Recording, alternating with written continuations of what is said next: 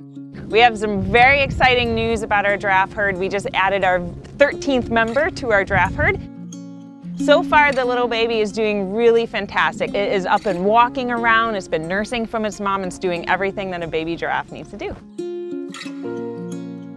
So this is the 8th baby giraffe we've had here at the Species Survival Center since we started with giraffe back in 2017. But we're very, very excited for every single birth that happens out here, especially giraffe. So we're part of the Species Survival Plan for giraffe. And what that means is we work with zoos all over the country to make sure we have genetically healthy giraffe here at Audubon.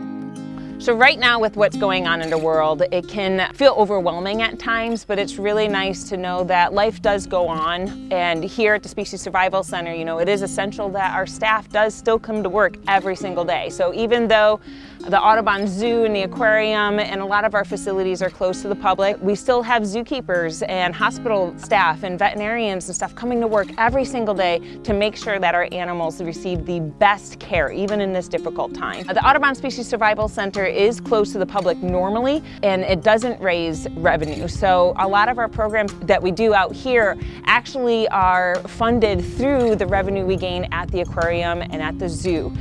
And one of the ways people can donate is by going to the website and donating to the Audubon Recovery Fund. And what that does, it not only helps financially secure the Audubon facilities, but it also helps continue the great care we give to our animals every day.